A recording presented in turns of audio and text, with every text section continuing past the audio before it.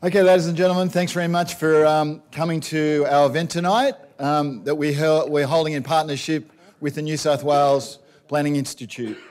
We're very happy to have lined up an excellent keynote speaker and an excellent panel.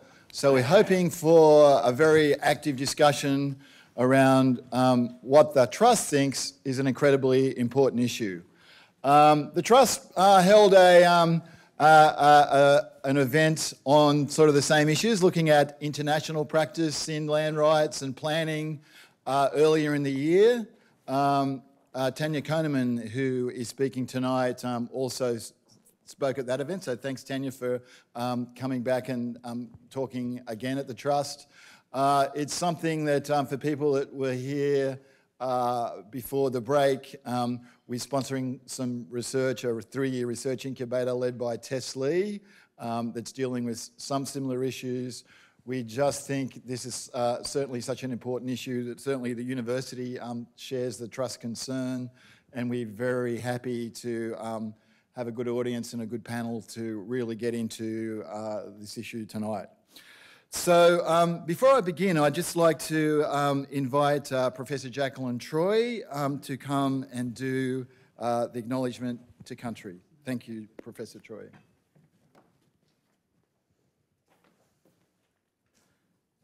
Well, thank you. It really is a great privilege to be here and to be talking about, at an event that's about land rights, about the New South Wales Aboriginal Land Council.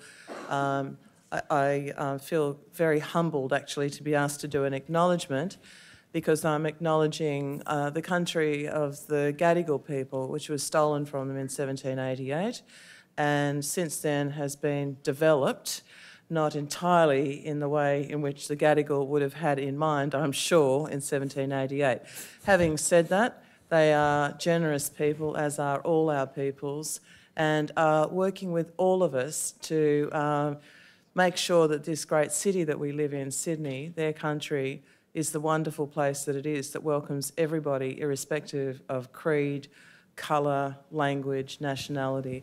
I'd like to say something in their language, which I had the privilege of working with as a young undergraduate at the University of Sydney. I worked on reconstructing the language, which is now known in this area as Gadigal. It's also known as Daruk. People talk about being from the Eora Nation. So, Ngaya, Ngawia, Minga, Gawi, Ngarinya, Ngaya Jackie, Ngaya Ngamachimitong, Snowy Mountains Ngo, Ngaya Bayaba, Gadigal Barong, Marinura, Ngalawinia, Sydney University Ngo, Didgerigura, Minga, Narania. I don't have to translate it because you've got the text up there, but I'm way off country, but my mob used to have a lot to do with people up this way, so it's always a privilege for me to be spending any time in this wonderful place and to be back at my university as the Director for Aboriginal and Torres Strait Islander Research. And we started this evening with a chinwag about just how we might move forward together, community and researchers from this university, and I believe this whole event is about that. So thank you very much.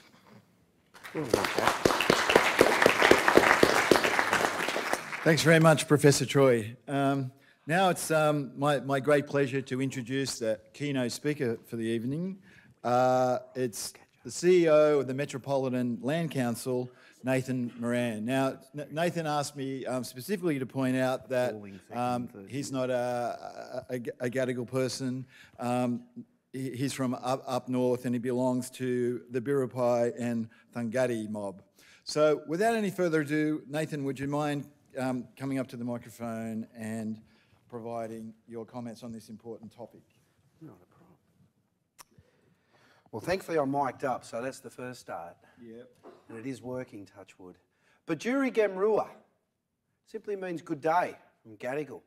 And with the thankfulness and the honour to be in the same room as Jacqueline Troy, it's a great privilege to point out that those words and the language that she just spoke in today is right in the middle of being renewed. And thankfully to Jackie, and certainly her hard, tireless work and studying here and working with our community and our land council, we've been able to come up with the Sydney Dictionary. And when I look around today and knowing in 2017 the National Aboriginal and Islander Day of Observance Committee chose the theme Languages Matter, how deadly it is to be standing in the first area that language was denied to be spoken and removed from. To be here today to have Jacqueline introduce us and acknowledge country and language, to let alone share that with everyone, is so uplifting for our spirits. And I suppose that'll be the positive discussion I'll have when I talk about the topic that we have here today. But more importantly, I'd say thanks very much to the Trust and Sydney Uni for organising tonight, more practically Peter and his staff. It's a great pleasure and honour to come in here tonight and speak to you about the interaction of New South Wales land rights and New South Wales planning. Firstly, I'd like to just give a bit of an overview and an introduction to who Metro Land Council is. Looking at that map, you'd think it was Italy. Yeah, I make no mistakes about that's my analogy on Metro Land Council's boundary. It's the boot of Italy on the Sydney-Newcastle metro area. That's the boundary that I represent in the council that I work for today at Metropolitan Local Land Council. Yes, we're down here right now, and yes, I have an office in Redfern, but I'm responsible for the Yango National Park, the Durrock National Parks, Mugi-Mara National Parks, Mara Mara, Garrigal, Sydney Harbour, Lane Cove. That's the context that I work within daily. I work over 22 local government areas. As a legislated authority like local councils, I would suggest to you it's a very inequitable establishment for my body and my corporate body to be negotiating and liaising with bodies that are in duplicate of 22 at a minimum. If I was to include Cessnock and Singleton in the north, I'd bring it up to 24.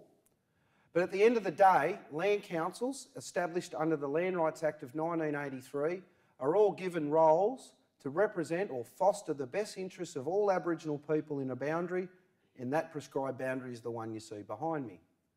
Other fundamental roles for the Land Council, I think the name and the legislation gives it away, is to make claims on vacant Crown land. The Act sets out our ability to make claims on vacant Crown land that is not identified by the New South Wales Government for essential public use. Within the Metropolitan Local Land Council boundaries, we've lodged over 3,000 local land claims. We've only had processed 200. Actually, we just had 2 the other week, so I lied. It's about 202. That's since 1983 to 2017.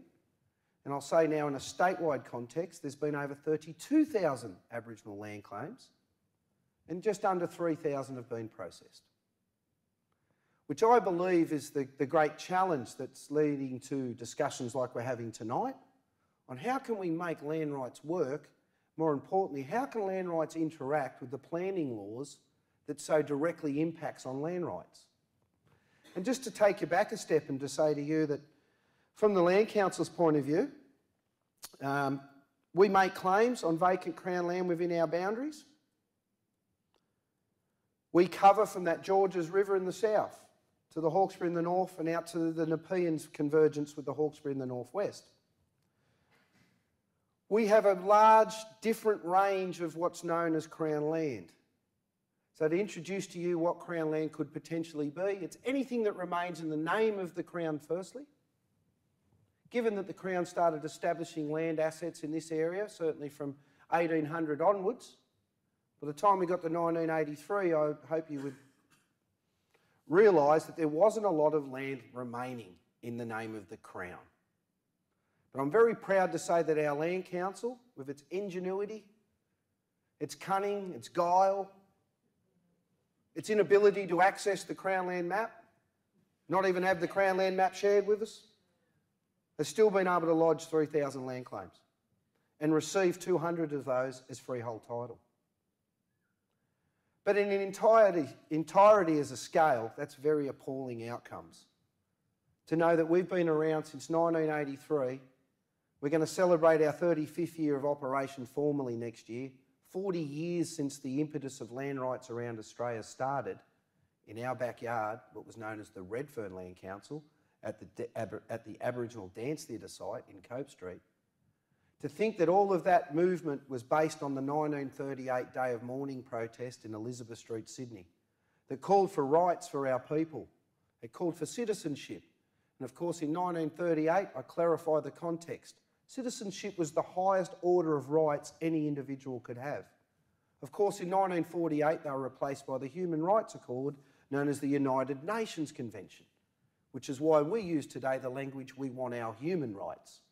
But in them days, there were old people in the streets of Sydney risking lockup, not just risking it, but actually receiving lockup and the removal of their children on the basis of protesting silently and peacefully in the Day of Mourning protest.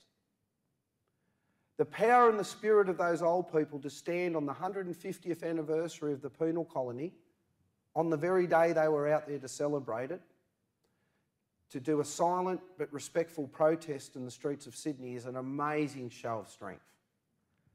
They wrote formally to the New South Wales government and to the local government then that was known as Sydney Council in them days, sorry, not City of Sydney Council today, but Sydney Council, and asked for access to the Town Hall of Sydney to convene a meeting of Aboriginal people and the Prime Minister, Mr Lyons, of the day. Mr Lyons thankfully did confirm he wanted to attend, and he did indeed attend. But unfortunately, of course, history shows we were denied access to the Sydney Town Hall. The only communities that allowed us to meet and to proceed with that gathering were the Hellenic communities, the Germanic communities and the Ital communities. They run what was known as the Australia Hall at Elizabeth Street, the first theatre in Australia, the first picture theatre, the first place where shows and plays were shown, run by the Germans and the Itals and the Greeks. We know the irony as First Nations Australians that only those ethnic Australians would allow us to be us. I'm very thankful today to say through land rights, but we now take care and custodianship of that very building. But knowing with that backdrop that in 1938, people from as far away as Palawa people, Tasmanians, Noongars in WA, Yolngus, Arranters in central and northern Australia, Nungas in South Australia, Murrays in Queensland, Kooris all the way from Victoria converged into Sydney, joined forces and formed the Progressive Society to fight for our rights. I would have thought that by the time 1983 come along, that we might have had a better environment to operate in. But I acknowledge, only New South Wales and NT have land rights. NT, of course, got those in the mid-1970s for the movement continuing from the 1938 Day of Mourning protest through into the 1960s for the referendum cause. There was a movement going, and we had national assemblies occurring in Uluru, ironically. Unfortunately, at one of those national conventions at the NAC, the Commonwealth Government decided to grant land rights to the Northern Territory, and only the Northern Territory. And that backdrop to say to you what grad sadness was passed on to me by those who attended that day, included my grandfather, felt that that was the division that really stopped that national unity going forward to get national land rights. So that's how close we come. But I'm proud to say that our mob in the East Coast, and certainly New South Wales mob specifically, come back from the NAC conference and obviously did not stop. They actually formed the Redfern Local Land Council. And it voluntarily established itself and commenced in Redfern, and it called for the establishment of a voluntary state Aboriginal Land Council. And we're just about to celebrate 40 years now since that voluntary state land council was formed in 1978 at Cope Street. So I think it's very important that you get that backdrop to who I represent today. We're known as one of the leaders, if not the leaders, at a local land council level in Australia. We're very proud to say that amongst our membership, our founding chairperson, voluntary chairperson, is a very esteemed person. That's Mr Paul Coe. Our first formal chairperson is another esteemed man in Mr Solly Blair. Preeminent leaders in our community and our society. Law, media, communications, government relations, they've led the way. And it's with that backdrop, I suppose, that I talk here today and I pass on to you the reality that they pass on to me. That land rights has not achieved what it could have achieved. And at the baseline, it's about not seeing land claims being processed, assessed, determined, let alone granted. We acknowledge in land rights the great battle of not having resources in the Act. It does not provide us too many resources. I'm a large Category 1 or Tier 1 land council. In 120 land councils across the state, they all think I'm ridiculously rich and empowered, along with a few brothers and sisters north and south and west of me, from Darkinjung in the north, Gandangara in the direct southwest and Daruban in the direct west. Everyone perceives that we're mega land councils, we're Tier 1. On a practical sense, what does that give us? It gives us $143,000 to represent all of our roles as described in the Land Rights Act. The only other benefit that we can receive and could receive is land claims. And unfortunately, when you've only had 202 of them processed in your favour, that's not a really good resource to rely upon. But I'd say there's a great success story amongst land rights, seeing Aboriginal people make this work, to continue this movement. And I'm very proud to say our land council, like all land councils, are businesses. We have to function, we have to meet the financial and fiscal realities of all public authorities. And only twice in our 35 years have we ever come to a financial imposition that we had to have an administrator come in. Which is what I'll lead to now and say has been a contributor to our model for operating land rights. Our first model was based on get land, sell land and operate. And unfortunately, the administrator who came in 2010 all but confirmed that failed model.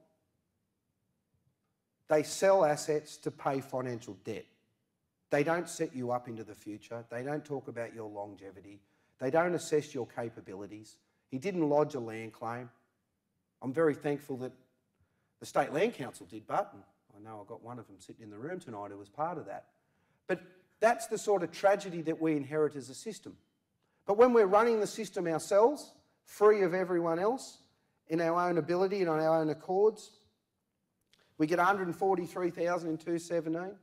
We used to get about 100,000 in about 2000, Jeff.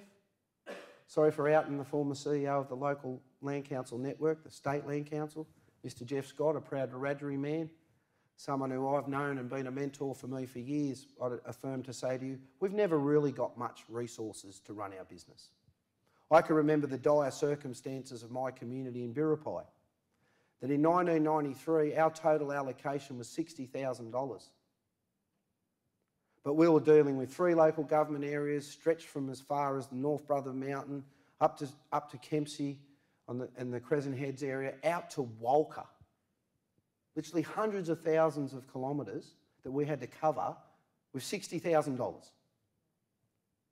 So they're the resources. The only other issue I should draw your attention to is our responsibility to preserve, protect and promote all culture and heritage in our boundary. I'm proud to say that we've got 4,500 registered Aboriginal sites in the boot of Italy today. Working with OEH, or yesterday's National Parks and Wildlife, we are out there every day of the week conducting site assessments, culture and heritage assessments, reports for culture and heritage preservation and protection, and campaigning for the return of areas that are of culture and heritage significance.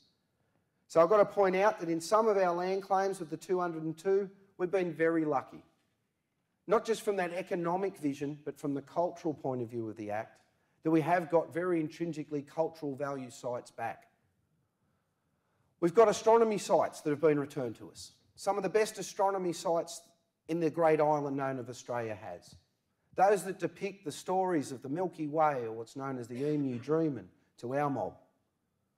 Also what's known as the series that creates the understanding of how the phases of the moon, and the great creation story about Byami, the creator of the night sky, is also depicted on an Aboriginal land claim.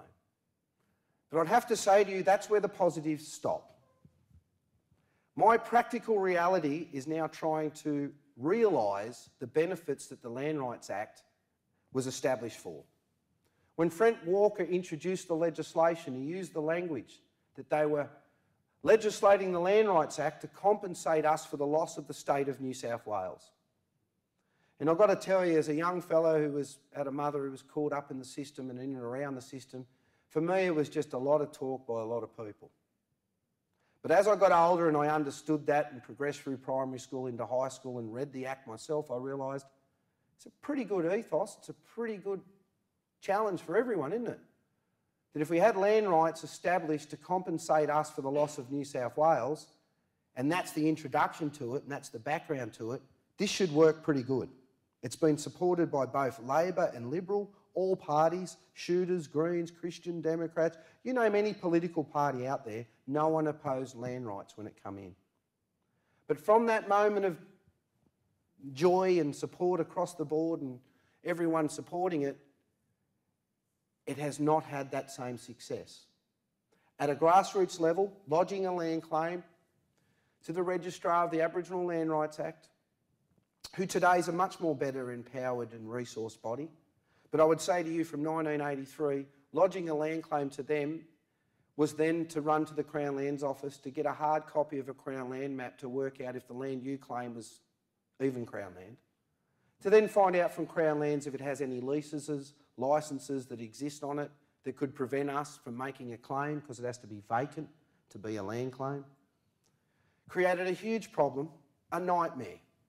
And I still remember myself as a child being dragged into Crown Land offices. My mob were a bit different in the north. We had the power of demographics. We're a larger population around Kempsey and Taree of general population. Kempsey has the beauty of having 50% of the local government are Aboriginal. So we were able to converse in strong numbers and head to the Crown Land Office at Taree, knock on the front door of the office. I remember them vividly, the old people walking in, introducing and saying, "Hi, we're your local land councils. You're the Crown Land Office. Where's your Crown Land maps? We're here to get them." And they physically stripped them out of the office. And I know that only successes has occurred in land rights from our people's willingness and boldness to go and get the required resources to do the job. You cannot lodge claims if you don't know what you're claiming. You can lodge them, but it becomes frivolous, it becomes administratively a nightmare, it becomes costly, and it becomes a burden on everyone.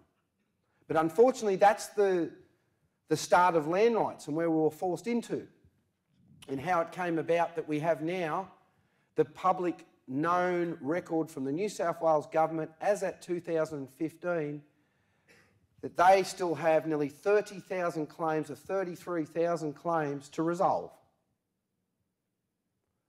So for my local land council, I can't say it's just my local land council who suffers. It's across the board. Whether you're in Tibooburra, you're in Tweed Heads, you're in Eden, or you're in Balranald, or you're in Parks, whether you're in the centre of the state, the far west, the far north, the far east, or the far south, the same system exists. Local land councils make claims on vacant Crown land. And it's here I'll introduce to you what I understand to be my greatest administrative challenge. How do I make claims on vacant Crown land when I know that the only other person who has a right to claim it is the local government? So, only two authorities can claim Crown land: local government, local land councils. So what we have is this unavoidable contestability that starts with land rights. There's only a certain amount of land that remains in the Crown. The local government wishes to do what it wants to do for its community needs and likes to seek out all available Crown land. But unfortunately, it's their other role in the planning instruments that really stops us from going forward. As you'd all be aware, talking to the converted, it's the local councils who determine the planning laws. Have things like local environmental planning. You must submit your local council the development application to develop land. So I'd give you an example that I'd share with anyone. Our greatest problem is where we contest for vacant Crown land, make a claim to Crown lands, to then be granted the claim in a very rare situation, like I said, 202 out of literally thousands, we get it granted. The title arrives in the mail. Hopefully sometime someone from Crown Land will hand deliver it to you. Maybe they might have to give you a key to the access gate, and they say good luck to you and they leave you. At that moment, we're a legal landowner. We're responsible for all the liabilities like every landowner in this country, from public liability insurance, maintaining and preserving and protecting access rights to that land, attending to issues of invasive plant species, illegal dumping of land. So we become burdened straight away. We don't get any assets when we're given land claims. The Act actually says that we will utilise land to be really our recompense, in my words, but we will utilise land holdings to form an ability to provide community benefits. In essence, today in the Land Rights Act, we utilise land to run our business. The business is run by a community land and business plan. Within the business plan, we identify what benefits and the benefit schemes, it's called the community benefit schemes, will you run, will you manage financially, effectively throughout your business plan. The only way I'm going to get income to deliver benefits to my community is by utilising land. While some of us are creative, and certainly the council I work with are very creative on how we create income, the New South Wales Land Council grant only amounts to 20% of my total operational income every year. Touch wood, it continues. Because if it didn't, I wouldn't be able to be here tonight, to have the resources to come here tonight. But what my greatest problem is, I have 2 land claims that my community have identified the potential to seek benefits from through developing. We have local land councils responsible for identifying what particular land claims or parcels would they like to utilise for developments. The Act is very onerous on us. It requires 80% of local land council members to approve a land dealing or a contract to enter for saling, leasing or licensing of land beyond 3 years. I know no other comparable business who needs 80% of their members or decision makers to approve something to be a decision. Usually it's 51%. Sometimes it's 50% with the casting vote of a chair or a president. But unfortunately, there's very tough rules on how we use our land, and we go through that, and in our case, we've done it twice. Certainly in 2005 and recently in 2010. Those two developments that we had approval from our members had to be approved by our state body. We have to send out, under the Land Rights Act, copies of our minutes, presentations from the proposed partners who we're doing the joint venture development with, in our particular case. All of that information is sent to the State Land Council, who does diligence tests on it, then forwards it up to the State Land Council board, who make a determination as to whether you can go ahead for a land dealing. Once you've done all those steps, you run a marathon. You probably run 2 marathons. You've double-checked, you've double-cross-checked everything, from presenting to a local board who recommend to go up to the local land council, then double-checking what you send to the State Land Council, and then hopefully you get back an approval certificate to commence. Well, we got that twice. And I'm sure my community at the time that I represent today, in the first one, thought, yay, we're underway. The reality is, we submitted a development application to the then Warringah Local Council to develop lands at Morgan's Road that was ex-farmland from the Soldier Settlement return farm plots. For those who aren't aware, a lot of Crown land is actually under lease to ex-soldiers who, unfortunately, right or wrongly, have acquired great wealth on the basis of being given Crown land. In this case, only 2 of those soldiers remained on the land, and all the remaining land around it was vacant at the time of the claim. So nonetheless, we were successful in getting a large land holding in Morgan's Road. To assist in the discussion, I'll just drill down to Morgan's Road and say to you, Morgan's Road, it is a fantastic land holding. We're surrounded by communication towers from the bottom here, aged care, aged care, aged care, aged care, private landowner, private landowner, private landowner, private landowner, private landowner, private landowner, private landowner.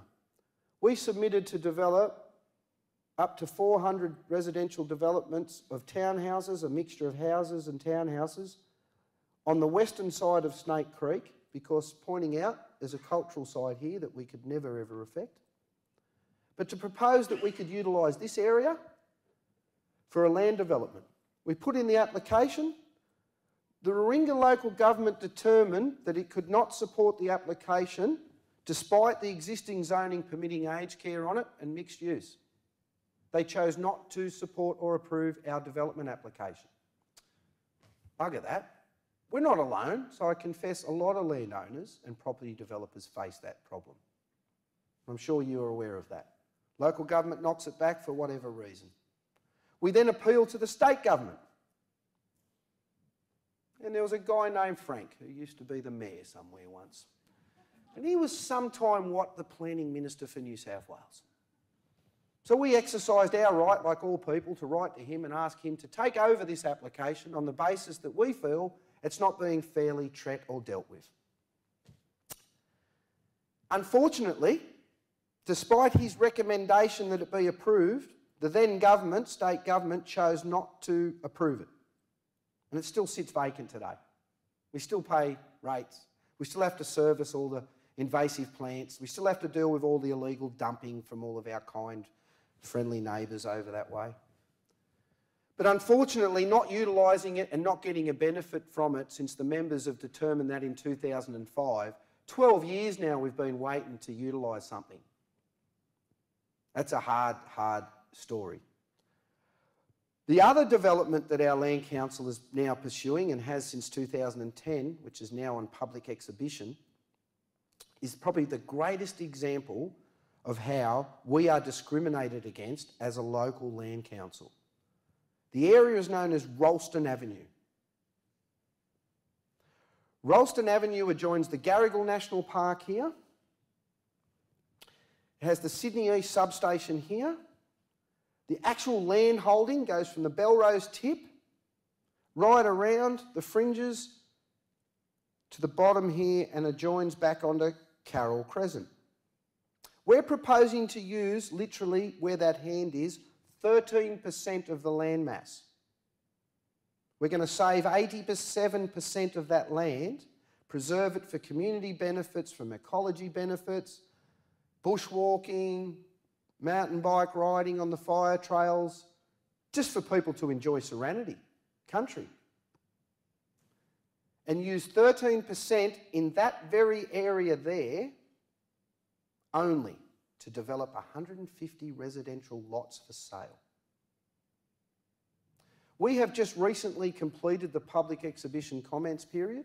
We've had over 600 comments relayed to us.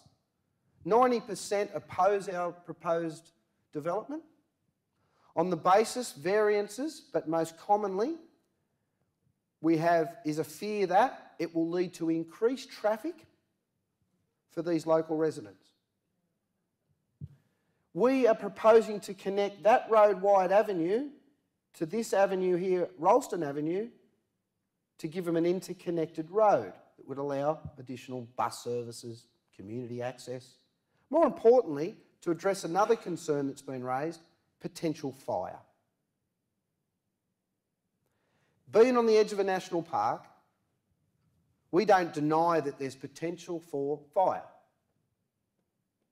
But when we have engaged the most preeminent fire expert in Australia to undertake the study, who's done the study, who's designed, well, had a look at the design of the proposal, undertaken the assessment of the gradients for the land, the potential and likelihood for a fire, understanding that 87% will be a buffer around the 13%, he has recommended that it should be approved based on the requirements of New South Wales laws for bushfires, the APZs as they call them, that we had a sufficient plan for a fire protection zone for our design.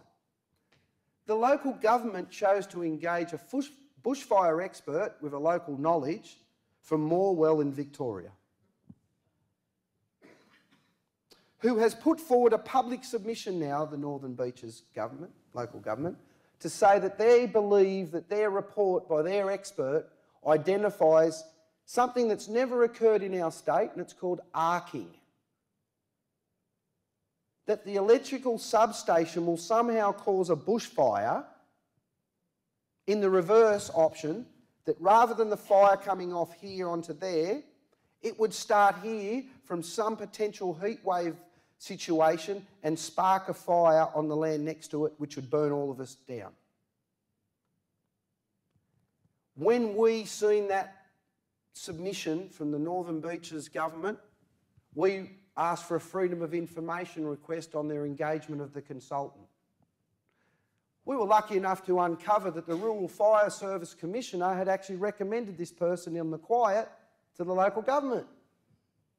On that basis, we determined that it's probably best we utilise alternate options, like lizard rock.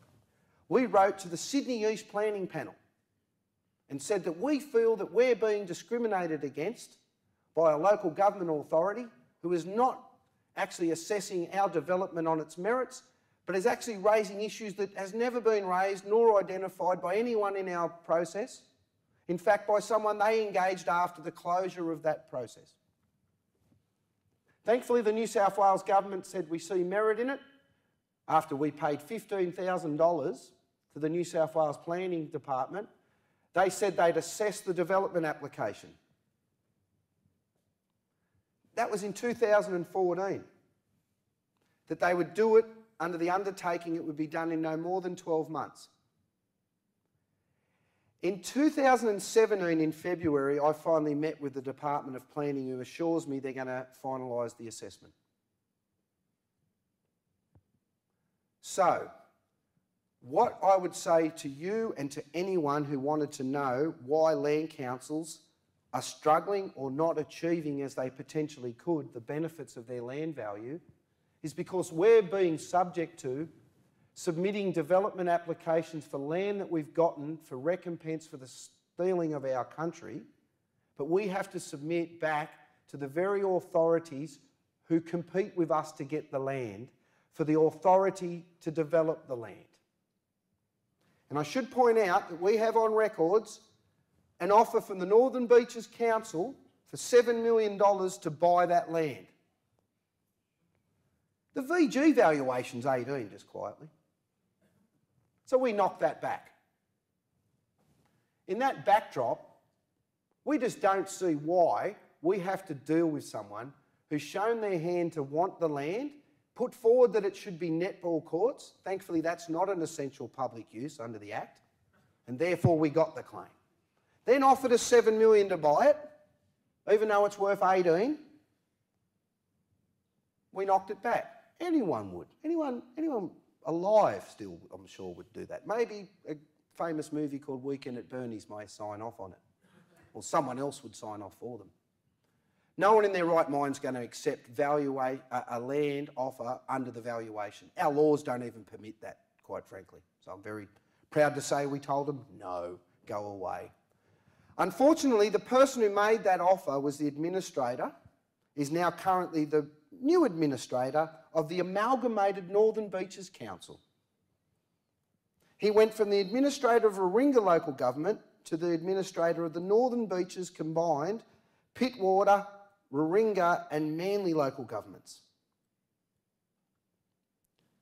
So, once again, in the process of going through the state government, they asked the local government to give them some feedback on our proposal. Naturally, the administrator wrote he does not support it because it's fire in a report that we have attached. Well, thankfully, we informed the planning and the planning secretary, Mr. Marcus Ray. That's ironic. We've got a freedom of information request here that shows that they engaged him after the closing period for comments. More importantly, we've got a copy of an offer from that same administrator to buy the land. Less than 50% of its actual value.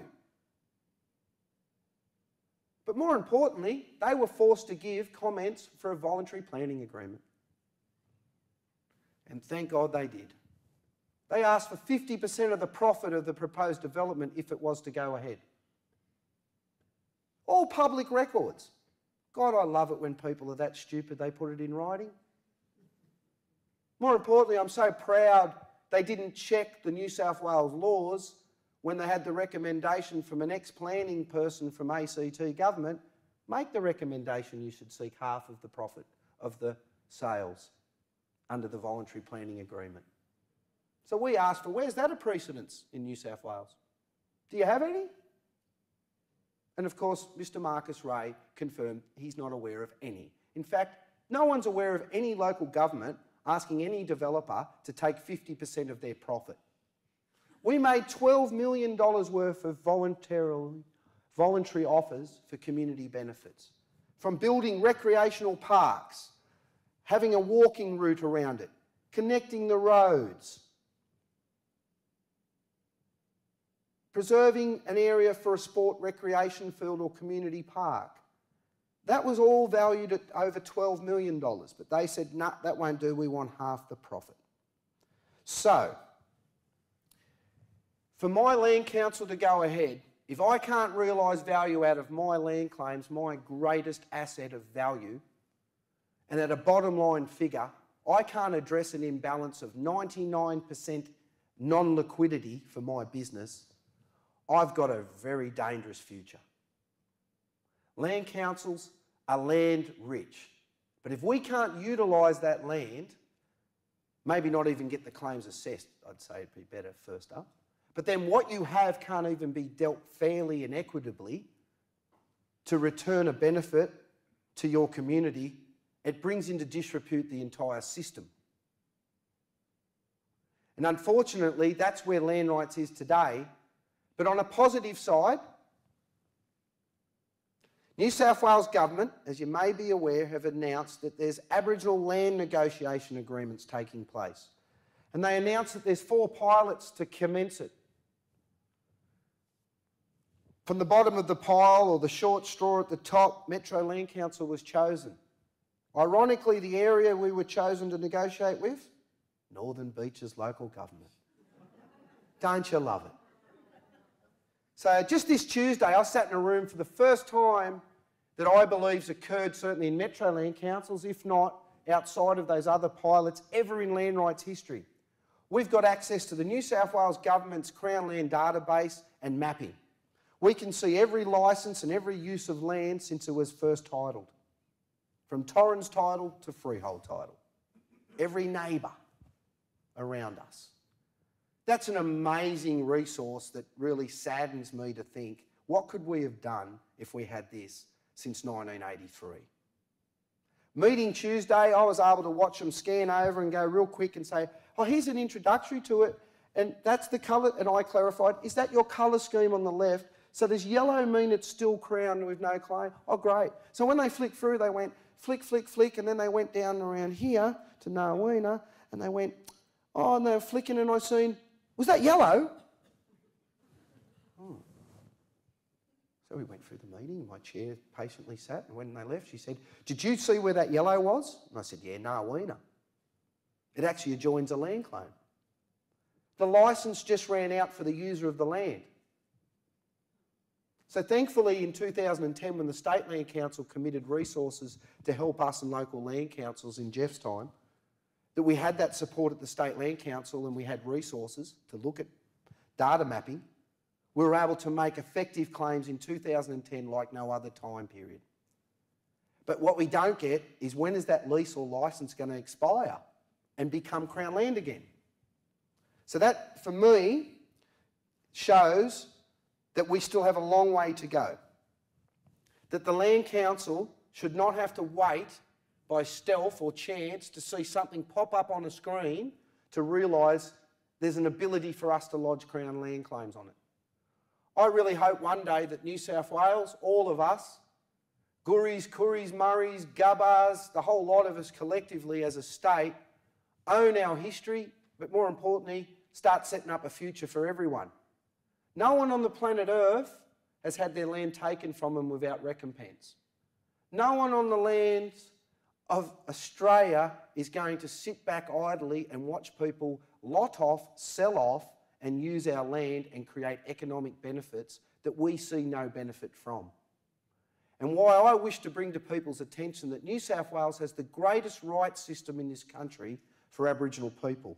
We just got to make it work. And that requires goodwill on both sides, the legislators and the powers that be, that is government. It's great to give us an act. It's great to give it a title called land rights, but it's not actually land rights unless you get some rights on that land.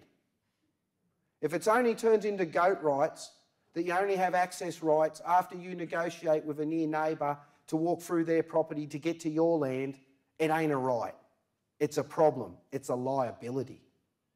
And I really hope that through this land negotiation process and the new review of the Land Rights Act, we can change that environment that unfortunately we've lived through. And certainly acknowledging land rights has had some spears thrown at it after it was started. Whether it was Nick Grinder's 1989 proposal to abolish land rights, or whether it was the Bob Carr government's removal of $200 million from our rental income, known as land tax, and removing land tax so that we have no income to land rights today, we've had everyone try and undo what was done. And I really hope we get back to that impetus of '83 when everyone was in unison supporting land rights to overcome social and historical disadvantage for the first humans of this land known as New South Wales. Through land rights, but I've got to say, I'm here tonight. So there's many benefits that have occurred by having an authority. But what I want to draw your attention to is partnerships that really make change. The discussions that I'm having here tonight has come from a discussion I had with Peter. Peter had the privilege of presenting to La Perouse Land Council and Metro Land Council to give us an overview on what do you know about planning laws. I didn't reveal I'm a property manager by trade and an ex-law student. I just sat there dumb.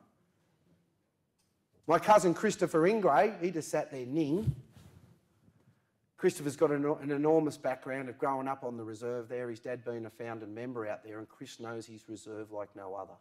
But what Chris was sitting on was, they had a development application proposal, or seeking a development application hopefully one day, but a proposal for an Aboriginal aged care facility on their land that unfortunately the local government out there won't stop using and give back control of to the local land council who's actually the owner of it. So they've gerrymandered, falsely claimed land and are using land that's not theirs. It's the La Perouse Land Council's land. They have a dire need for aged care facilities and needs. Unfortunately, but the local government out there doesn't seem to care diddly squat. So that was the example Peter first heard. And then I sat back and said, which one? Ralston Avenue, all right. I've got a development that's going ahead currently. I've had to take it off the local government, put it up to the state government, and it was through those discussions that Peter said, would you be interested in coming and talking with some of my students? And I said to him, not just interested in talking to them, I'm interested, how can I get your students and your colleagues to work with us to overcome our inadequacy of resourcing, to try and look at how can I get your expertise in planning to have a look at my land listings that conveniently, when titles are given over or land claims are done, they just conveniently leave out the current zoning. So we have to work that out in partnership with our state land council. We have to go onto the local environmental plans to find out what are the zonings for land claims. But when you're a local land council, and when you're a mega rich council like me in Metro, and you're able to afford 6 full-time staff, one of them's at Camp Wallamai at St Albans, one of them's at Waratah Park looking after Skippy, leaves me 4. I'm one of the 4. Then I've got one at reception, and then I've got a cultural officer. And then I've got a cultural educator. We don't have the resources to have full-time land and property officers on with us. We use a casual arrangement for our land and properties because we don't have the income to be able to do that. And we don't see how it's actually returning benefits to us yet. But I know in my heart, my spirit, more importantly, my learnings on law and understandings of the use of land in this country, it's the greatest commodity that exists in Australia. It's land. Soon to be replaced by water, but don't tell anyone. So at this point in time, if I don't get some benefits from my land, I've left my people in no better position than when I inherited the role. So it's my great challenge to try and take up with Peter a discussion and then rock up to his student group and say, would anyone like to come and do some placements or some voluntary work at my council? Because, geez, I'd love some planning knowledge to go through my land listing. Not only tell me the current zonings, but maybe have a look cunningly at what's my neighbours. Do I have a different zoning? Because I can tell you at Wellington Street in Killara, where there's a bowling club that we own, it was rezoned from commercial residential to environmental when it was granted to us. So if we don't have planning skills and people to assist us to put in submissions to try and address this, I'll call it blatant racism, I'll call it institutionalised racism, to try and stop us from moving forward, I don't see us moving forward unless we get planning skills. Very vital for local land councils. They see some rights to that land, and the only way they're going to do that is with skilled people like yourselves who have an understanding of the planning system that can help us to not waste our time trying to develop land that's undevelopable, will probably never be developed because it's got high ecological values or whatever the issue, but really assist us to identify quickly how can we start getting benefits like income from our land. It'll only happen through things like Sydney University partnering up with our land council to start bringing over students to do voluntary work and placements with us to assist us to look at that 202 land holdings we have and look at the potential of those holdings to allow me to have informed discussions with my board and members on what potential other land developments or licences or leases could we enter or pursue. Without the expertise, we'll go nowhere. But again, I'd like to thank Peter, the Trust, Sydney University for having us here tonight. I look forward to working with Sydney University on this partnership of having planning students working with us, because I know by the end of it, and certainly I hope there is no end of it, I hope it's a long-term thing. Because we're going to be here forever. We've got no plans to move anywhere else. We're going to utilise that land asset, and I'm going to see some benefits of my $120 million land asset to become some portion, if not the completion of a liquidity that will allow us to sustain ourselves in perpetuity. We make no bones about it. We've learned that sell to operate doesn't work. We know what does work, putting it in trust, putting it in long-term investments and running from dividends. And that's what my council wishes to do, and I look forward to doing it in partnership with Sydney Uni and getting the help from the planning students here. Thanks again.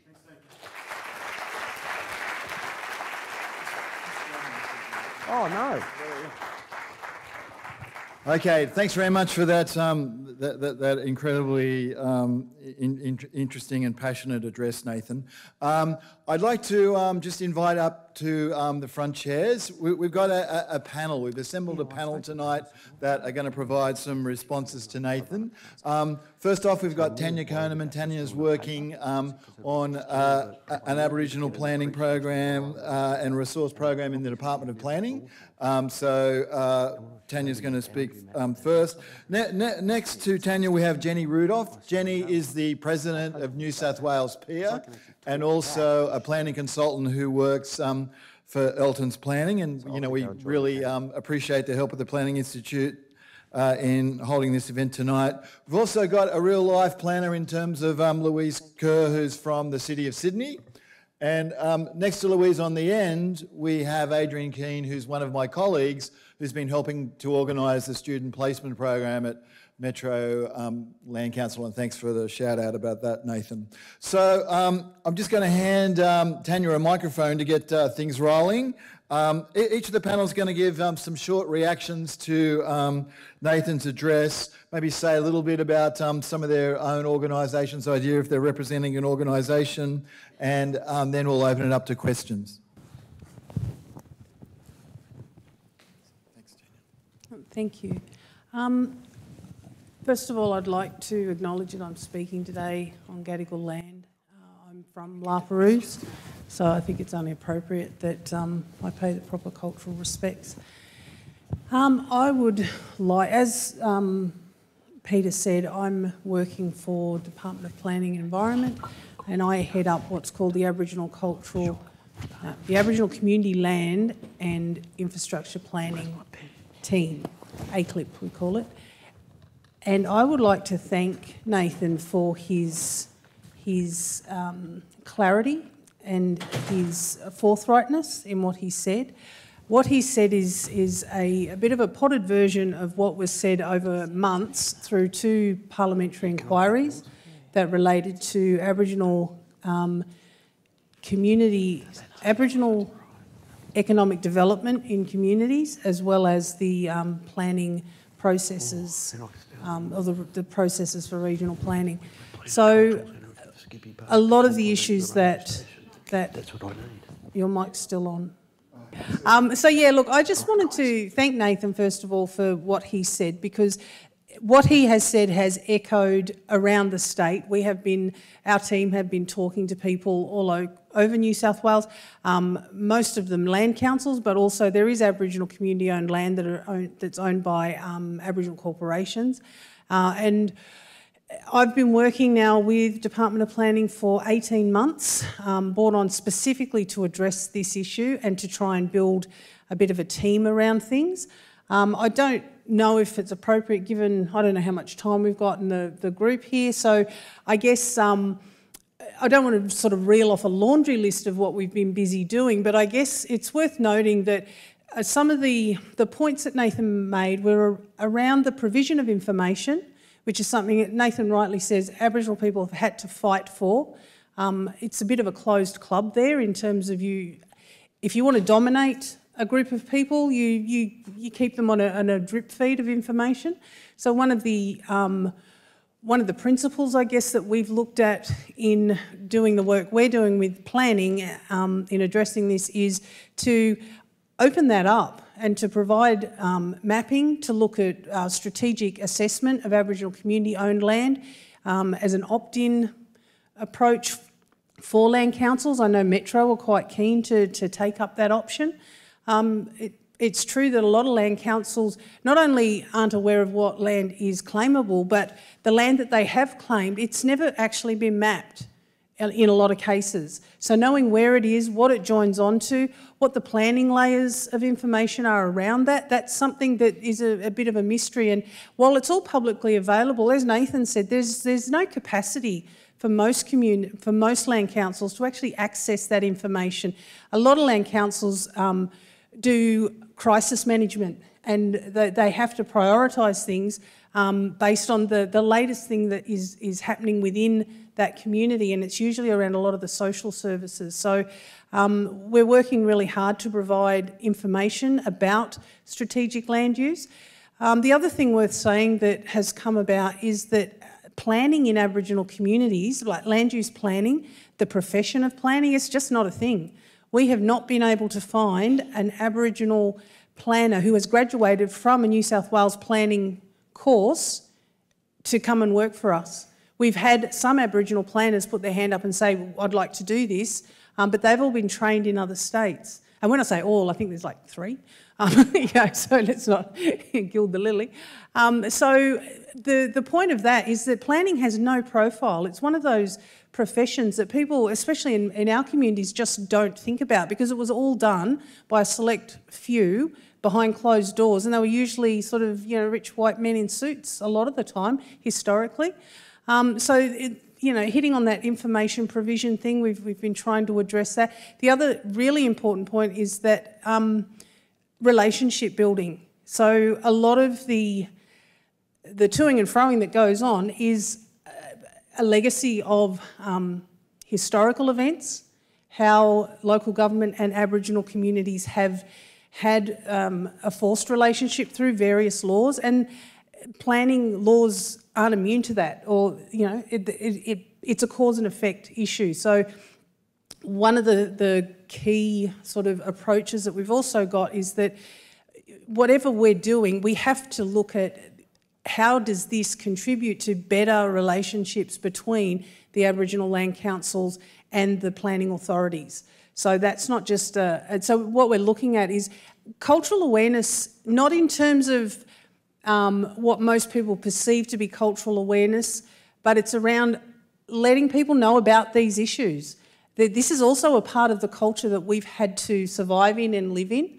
So we're looking at cultural awareness training for planning staff, and I call it developing cultural competency, because a lot of people will talk about the need to develop or build capacity in Aboriginal communities.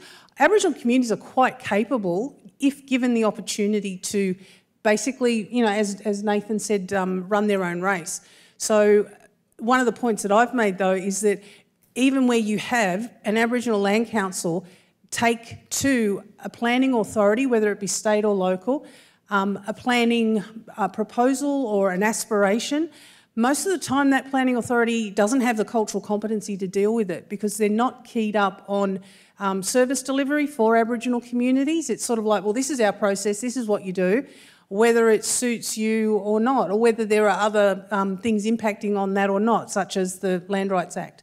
So, yeah, we're very big on trying to look at relationships, and I guess one of the main issues, the third main issue, is around unlocking that economic benefit, that the potential that sits within these land holdings, and that is about making sure that we've identified the right levers to make available to Aboriginal land councils so that there is good policy in place, good legislation in place that can actually go some way towards addressing these issues. So I'll leave it at that, because I could talk for days, and I'll just pass over the microphone. Thanks, Peter. Do you want to? Thank you. Thank you very much for inviting PIA here today. I represent PIA, the President of New South Wales.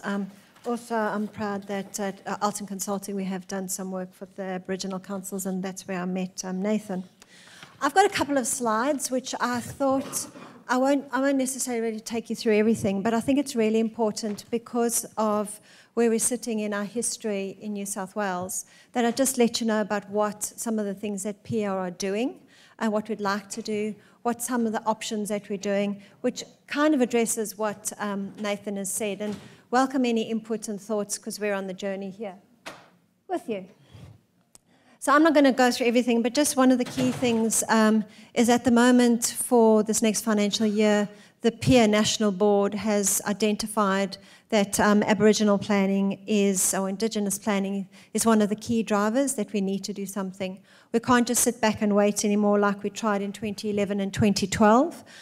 We've got some more resources now, so we do need to participate and take part in it. One of those that we have started with the unis is trying to look at bringing in and accrediting Aboriginal planning, Indigenous heritage as part of a planning course. And we're working with all the unis at the moment to try and build that in so that there's a greater awareness, so we can get the attraction, we can get the knowledge out there of different people. I'm going to quickly go through quite quickly, so hopefully this will help you out. As I mentioned, we advocate that there does need to be change, and the time is right now for the change, and we need to do all of those kind of things that I've mentioned. As planners, though, I think what we need to do is to start to look at and understand what is the economic, what is the social and cultural and physical policy issues, planning issues, where we can actually support the growth and development, capacity building and resourcing of Aboriginal planning. And here's just a thought process that we started to put together about, well, what are the statutory requirements from a planning perspective? What are the issues? Who's involved? And what we're going to try and do, and I'd love you to join us in it, is work through this in a little bit more of a detailed way so that we can actually start to make a difference in the rezoning process, in the policy process, or in the development application process. Alton Consulting also does work in Northern Territory, so we do a lot of planning. So if I can say from that point of view, we do know that it's very different in the Northern Territory compared to New South Wales. And from that, in the context, we know that there's different needs, whether there's remote communities, if there's urban communities, or if there's regional communities. Each of those communities, Aboriginal communities, Torres Strait Islanders communities, have different needs. And we think as planners and with PIA, we need to take a table like this and say, well, where are they? What are their needs? What are the challenges, what are the opportunities, and what are the planning responses? We think that's a prudent point and position to take, which will then start to help what issues that Nathan was looking at. A lot more closely to home, though, what we're starting to consider as options, we've actually been starting to talk to the department about it and had a meeting with the minister as well, that we think that as part of the planning reforms, there should be something in the Act. Recently, Queensland in the Northern Territory, they've got objects in the Act and some clarifications in the Act. We think New South Wales should have that point of view and position. To deal exactly with what Nathan has been saying, we think that at the district plans initially, that there should be a lot more strategic planning. At the strategic planning level, having a look at the Crown lands as part of any other plan, as part of any other vision of the area, and coming up strategically with what those parcels of land should actually be to be able to give economic and social benefits. We also think that in the community plans, the community consultation plans, which are coming in as part of the reforms, that the Aboriginal Land Councils in particular should be part of those processes, when, how, who, as part of the consultation processes, should be included like any other authority, like any other peak group that there is, any other council that there is across any kind of development. So we're going to be really working on that quite hard. We think that the best option at the moment, what we can see, love your views on this, is that the local authorities, if there's a rezoning or development application, they actually be to initially change the mindset, change the perception, get the policy right, get the strategy right, is actually have a specific SEP for the Crown lands, which are dealing with whether there's claims made or claims granted or claims that are incomplete. Let's have a look at it so that it can be dealt with in a fair and equitable manner in line with all the policies, the district plans, but as well as taking into consideration the normal things, whether it's traffic or transport or infrastructure or heritage or geotech or contamination. We need to consider those in the broader context, but we do think a specific SEP initially, like you've got some of the specific SEPs that we have in New South Wales, will get that process going. And obviously we think that there's something about affordable housing where we need to actually include in particular some communities or some Aboriginal housing communities in that to be able to provide the affordable housing. So those are some of the things that we've started to think of to try and work in or deal with some of the things that Nathan is thinking of. Love your discussion, to hear your views, and look forward to working with the land councils and with PIA to actually try and make a real difference this time, not the 2010-11 difference which we tried to make then. Thank you. Thank you. I think Jenny's covered most of the points that I was going to raise from a local government perspective. But what I can say is that it's probably fair to say that local government doesn't have a good history in dealing with Aboriginal issues, and particularly land councils. And what was, I suppose, pertinent for me, and I actually hadn't turned my mind to it, was the inherent conflict of interest that local councils do have when dealing with land claims and then the subsequent applications that follow that. So I think the state government needs to look at resolving that inherent conflict of interest that does exist, and perhaps it's a matter for a separate authority, being the consent authority, when it comes to planning issues on those things, on those projects.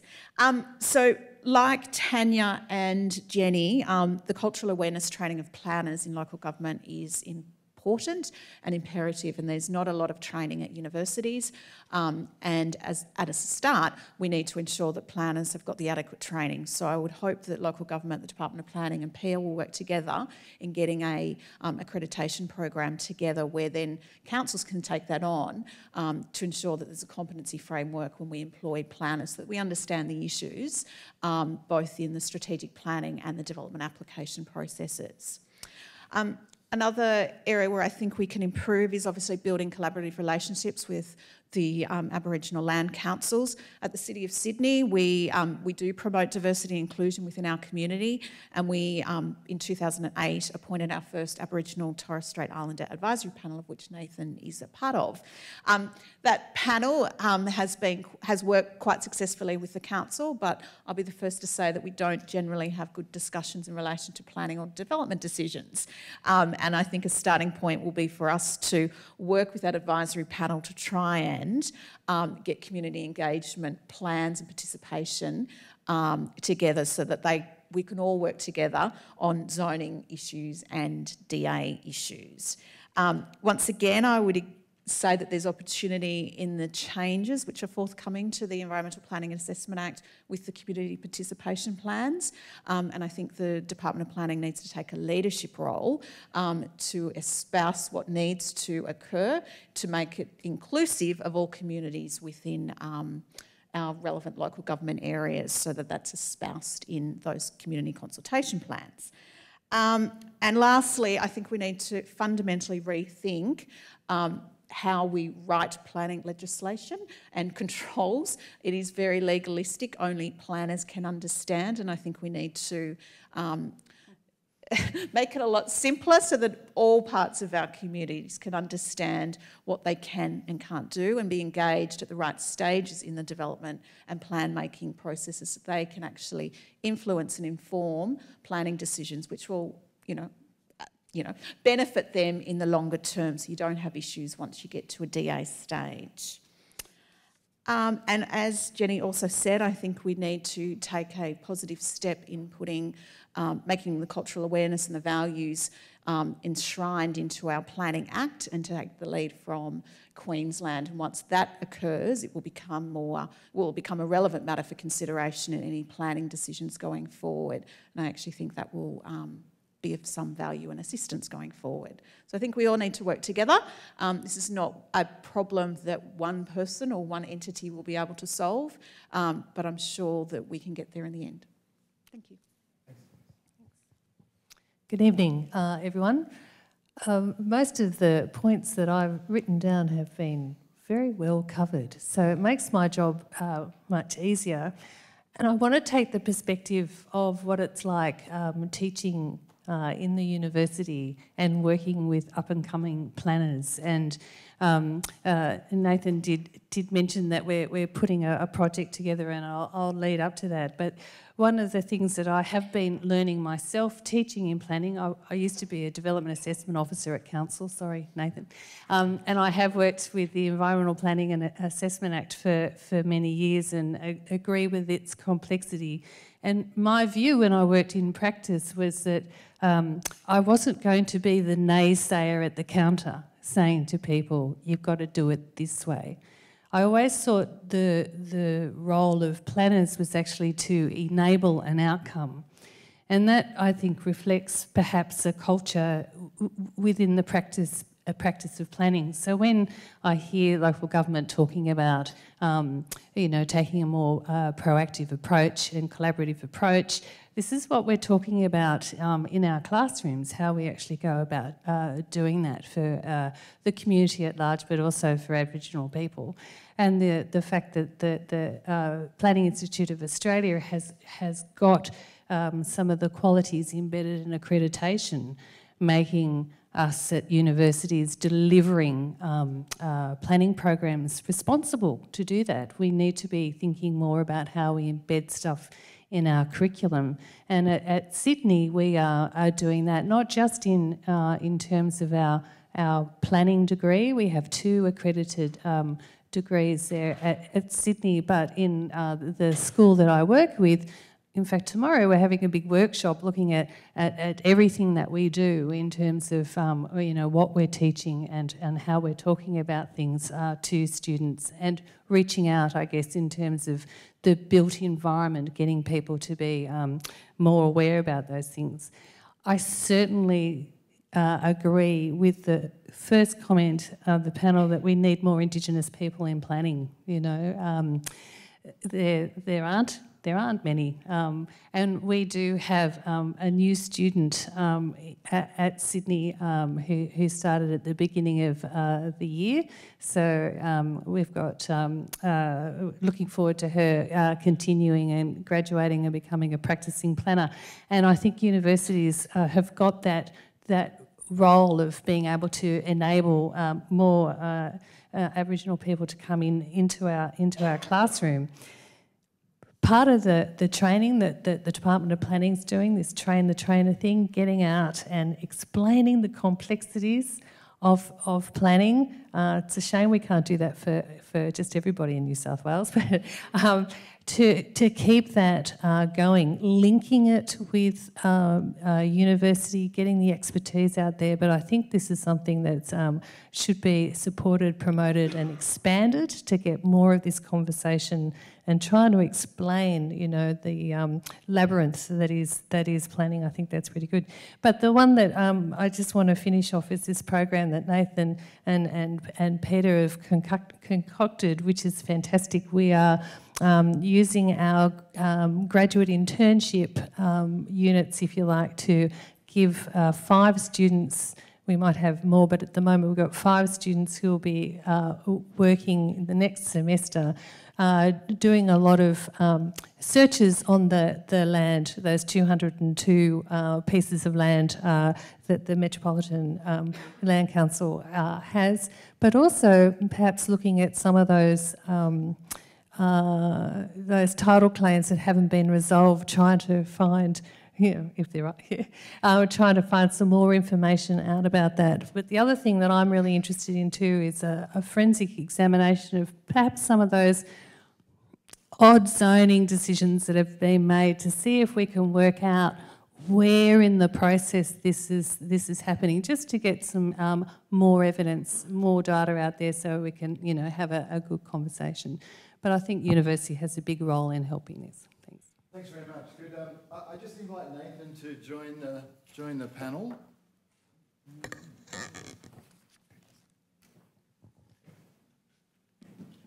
And we just have an opportunity for some questions or comments from the audience to finish the evening. So straight up the aisle there.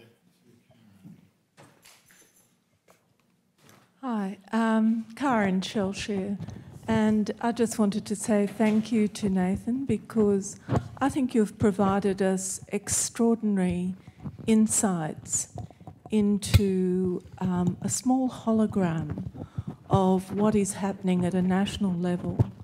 And I think you've put your finger on the dot, and that the things that you've spoken about in terms of raising awareness, education programs, etc., there may be 5% of the problem. The real problem is endemic racism that filters at the very roots of our regulatory system, that filters at the very roots of our thinking, that we're looking at how not to enable rather than how to enable. And I think this links up very well with the first research project that is looking at, well, how do you get through to change? Change has got to be directed at this massive endemic problem, the elephant in the room, that is a form of racism, that is in the semantics, it's in the laws, it's in the regulatory processes, it's in every single corner that has created a maze where Indigenous people are unable to move forward. And no one actually mentioned, what about autonomy? What about this is their land? What about having autonomy in the planning and decision making over what happens in this land? Thank you. Could I just say thank you, Corinne? I find sometimes it's hard to call a spade, given the history of this country and not dealing with its foundations real well.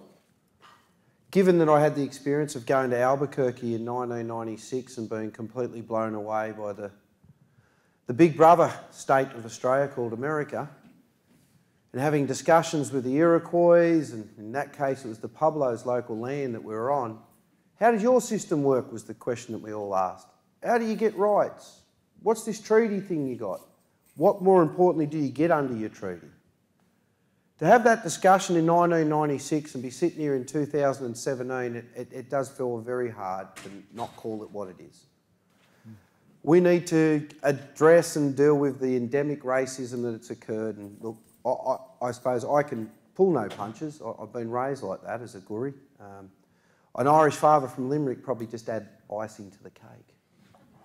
I could confer and say to you that most people's attitudes to me when I attend the community consultation for Ralston Avenue, they were quiet. But one come straight out and told me what she thought, and 6 or 7 other people chose not to speak but left with her. She come straight out and said, listen, you Abos deserve nothing. You're not from here. You've only been here just more than our people. I don't agree with anything that you're getting. Why should you get land? That was a proud local resident at Belrose, at the local primary school, giving me her heartfelt comments on a development application for us to utilise land to provide 156 residential lots in an area that we are told, or we understand, is in a dire need of new housing. But she made it her point to come and tell us how she feels that we shouldn't get it. And it was funny that, because one of those 6 who chose to speak after her had a very funny accent that I attribute to a Dutch Boer accent, who also told me that, why do you get things? And I asked him, how long have you been familiar with Australia's continent community? And he said, what are you saying? I said, well, it sounds like you bring a foreign ethos to this place. Did you escape an ethos that was equality? Sorry, you're in Australia now in 2017. We're going through the same process as South Africa did in the early 90s and middle 90s. We're just unfortunately a little bit behind everyone. But I agree, it's racism. When I go into local governments and they choose and handpick Aboriginal people to be the spokesman for that area, knowing I represent the actual authority of that area, and when they need to destroy a culture and heritage article, they come to me. But when they want to pay someone to do a welcome to country, they'll wheel out their best friend or who they prefer. That is the disrespect that comes from institutionalised racism. They thinking that they'll choose who represents us, and us not having the autonomy or the empowerment to speak for us, knowing what we say and meaning what we say. So, yeah, it's an ongoing battle, but I've got to say, coming from the north coast of New South Wales, Edmund Barton's electorate, we voted no in 1967 as a collective to giving us the right to be counted in a census. So if you're not aware, the electorate of Lynn, Port Macquarie, Kempsey, Wauchope, voted no in 1967. 97% of them said no, to be honest. Racism is a huge problem in this country. Not many people wish to talk about it, but if you go up to Barcolin, the actual birthplace of the Labor Party, it's the other local electorate that voted no in Queensland to the 67 referendum. So unless we're willing to be bold and deal with the core problem and only deal with the symptoms, we're not really going to get anywhere. So good on you for calling it out, and I'm glad you heard me say it earlier. I felt like sometimes I slip it in to see if anyone's listening. Have we got some more questions or comments? Okay, just one of the... Thanks. A question I had actually sprang from your comment about the Pueblo and the like, and they're well known for being very successful in industry at Albuquerque.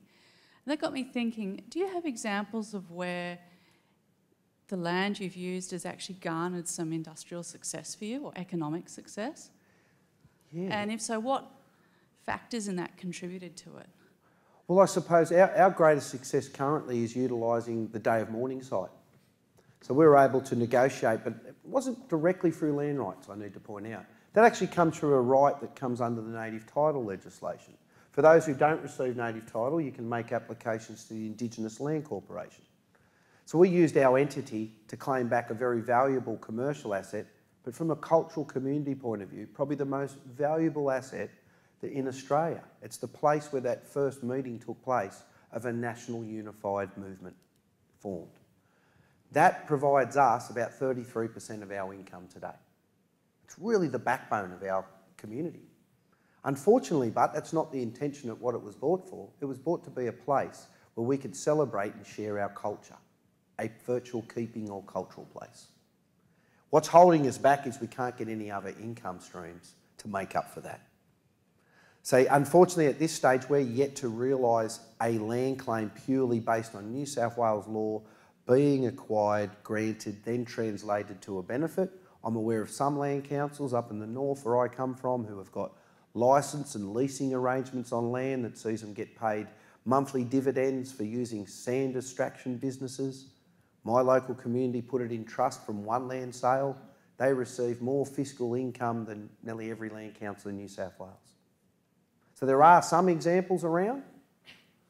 Gandangara currently has a proposal for a land development going ahead, which will hopefully put them into long-term sustainability, but they're few and far between. Okay, look, we've run a bit over time. We might pull it up. So can we really thank Nathan? Yeah, please, fellas. The panel.